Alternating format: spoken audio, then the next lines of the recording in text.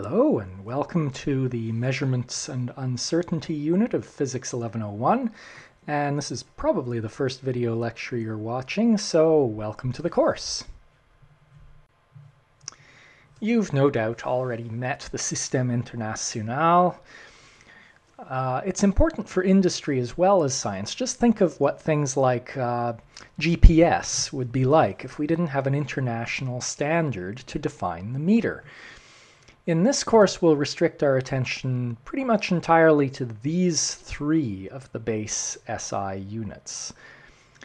If you go on and take Physics 1201, you'll meet electrical current, which we measure using the ampere, and no doubt in other courses you've already met moles and kelvins.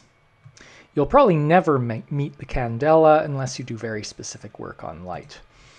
Now, one thing to realize about measurements and about units is that all measurements are a comparison between the thing that you're measuring and some standard. And when you set your measuring instruments to work in terms of that standard, you call that calibration. And it's an experiment. So just read this little passage, pause the video for a moment, read this passage about how they defined the foot in 16th century Germany. So, if you were wondering what these guys on the front page were doing, that's what that's all about. Here is, perhaps this is a length of cloth or something, and it's stretched from the front of this guy's foot to the back of this guy's, and they're going to fold it in 16, and that will set the foot for perhaps that town that year, or however long they keep the standard. Well, we don't do it that way anymore. So the main purpose of SI is that it establishes the experiments which can be done to calibrate measurement instruments. And so, for example, there's our current definition of the second. It's to do with a particular transition in cesium-133, and you just count periods.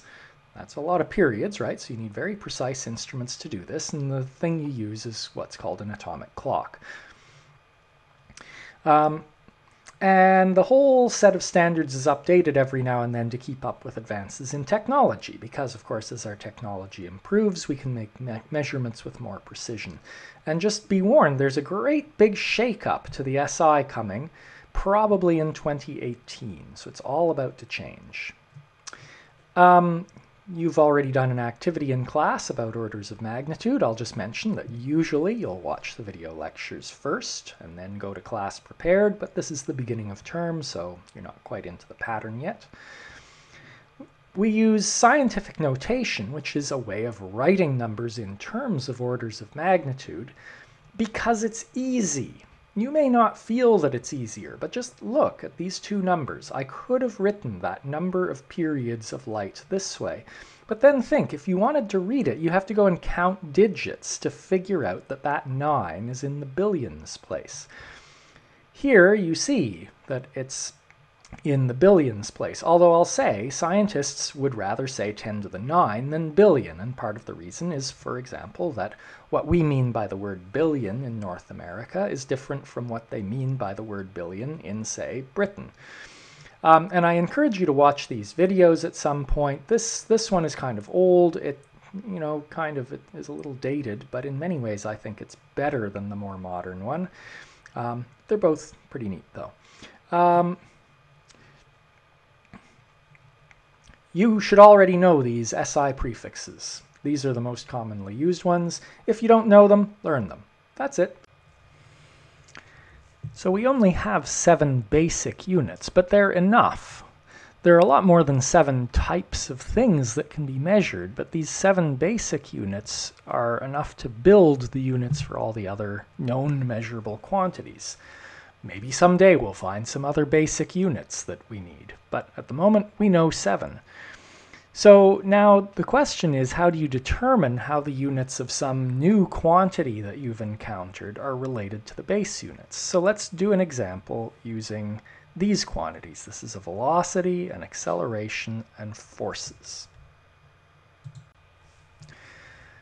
So the way you determine what the units are of a quantity you've met that is unfamiliar is you just use any equation that can define the quantity. So you probably know the units for most of these, but let's just see how it works. So a v is a change in position, which is in meters, divided by a change in time, which is in seconds. So we can express a velocity in meters per second. You can now carry that on to the next one, an acceleration. Well, it's a delta v, a change in velocity, so that's meters per second, divided by, again, a delta t, so that's in seconds, and so that's meters per second squared. Finally, we can look at this one, a sum of forces. Well, a sum of forces is a force, and it's a mass times an acceleration. Well, a mass is in kilograms, and an acceleration we just found is in meters per second squared. And there we go. And you'll later learn, if you haven't already, that this is a Newton. Let's do a quick unit conversion. Hopefully you've seen this in other courses, but this is a refresher. So we have some flow rate, some stuff coming out of the end of a duct or pipe, and it must be pretty small because that's not very much. But let's convert that to cubic meters per hour. And all I've done so far is I've taken it and I've rewritten it so that it's clear that the units have a numerator and a denominator. And hopefully you've been taught that you need to use unit conversion fractions. This makes it a lot easier to just get this right. So I'm going to do the seconds first because they're easier. So these seconds are in the denominator, so I'll put seconds in the numerator of my conversion fraction so that those will cancel. And now we just have to say, oh, how many seconds are in an hour? In 1 hour there are 60 squared, or 3,600 seconds. And so that's been arranged so that the seconds are going to cancel out and we'll be left with hours. Now, milliliters. There are all kinds of ways you could do this milliliter to meter cube conversion. I'm going to take one particular path because I want to illustrate something. So you may or may not know that a milliliter is a cubic centimeter.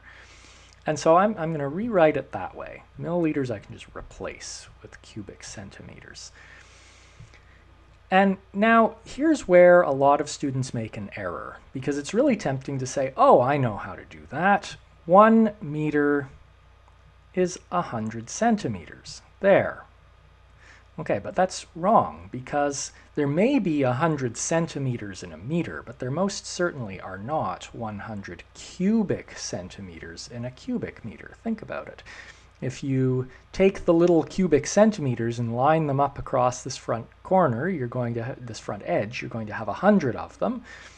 And then you make more lines, and you end up with 100 lines before you've covered the bottom. So far you've got 100 squared, and now you need to stack up 100 of those layers. You end up with 1,000,000.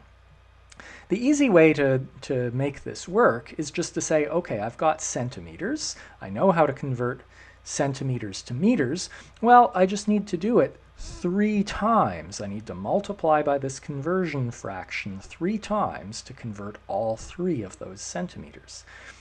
And so we're done. I'm going to have my 40 times 3,600 divided by 100 cubed. And that'll be, the centimeters are all going to be gone, and I'll be left with cubic meters per hour. And you can now plug that into your calculator and you're done. So there's a difference between what we mean by units and what we mean by dimensions. And to illustrate it, let me just start off by asking these 2 questions. What's 3 miles plus 4 hours? And is it true that 5 kilometers equals 5 kilograms? Well, I hope you see that these are both total nonsense. You can't add distances and times. You can't equate masses and distances. Well, these are because they're in different dimensions. Now, you could add miles and kilometers. It doesn't matter that those are different units. You're allowed to add them, although to carry out the addition, you would have to convert one or the other. But there's no way to add miles and hours. So they have not only different units, but different dimensions. They're fundamentally different quantities. You can think of a dimension as just a thing you measure in a particular way. So time is the thing we measure with a clock. Length is the thing we measure with a ruler. Now, of course, some lengths are so small that a ruler isn't a convenient thing to use, or so large that a ruler isn't convenient, but that doesn't change that it's the same quantity. So you've heard that you can't add apples and oranges. Well, you can't add kilometers and years. You can only add quantities of the same dimension. And the two sides of an equation have to have the same dimension. We can multiply and divide them. We've already done that, right? That's how we got that a speed is in meters per second, by dividing a length by a time. You can use this idea to check whether you've written equations correctly, and let's do that. And I'll just point out that constant numbers in equations are usually dimensionless, and that'll come up in the example I do. So sometimes you write down an equation and you're not sure you've remembered it correctly. So this is an attempt, an incorrect attempt, to write down an equation that we'll meet in a few classes when we're doing uniformly accelerated motion. And I've highlighted the different parts just so that as I do the dimensional analysis, you can see what I'm up to and what is turning into what. So if you want to now check the dimensions of this, you just take it and you plug in the units for each quantity, right? So VF, that's a velocity, and we already know those are in meters per second, and that's squared. And now that equals, and now we have another velocity, meters per second, also squared. Now, that too is dimensionless, so we don't care. We can just leave it out of the dimensional analysis. It makes no contribution to the dimensions. This is an acceleration, and we've seen that an acceleration is meters per second squared, and there's a time, seconds. Okay, and so now if you just carry that all out, you've got meters squared per second squared equals meters squared per second squared. So far, so good, but now look, we've got meters per second, and meters per second are not the same units as meters squared per second squared. So now we know there's something wrong with this equation. It can't possibly be right. It's just like saying my age is 3 kilometers. And so you could now go about trying to fix it. There's just one more issue to deal with dimensional analysis, and it actually won't affect you much in this course, but you'll see it in other courses. And that's the issue of how transcendental functions work. Now, you might not be familiar with this term, transcendental functions, but here are a bunch of functions which are transcendental, and you've met these things. So these are just examples, and take a calculus course to find out what a transcendental function really is. But the main point is that the output, right? It's a function, you put a number in, it spits out a number, that's the output. The output has to be dimensionless. Also, the argument, the number you put in, has to be dimensionless. So here's an example. This is an equation that you would encounter in circuits. It's to do with the current in an RC circuit, and let's not get into that anymore. But this I is a current measured in amps. Now, you know then that this exponential over here has to be dimensionless. And so if the left side and right side are to have the same dimensions, then this I0 must also be a current. Then this t is a time, and since the argument of the exponential, all of this, has to be dimensionless, for that to be dimensionless, RC must also be a time so that the times cancel out and you get a dimensionless number. And so even though all you knew was that this is a current, you can still come to lots of conclusions about the units that things must come out to.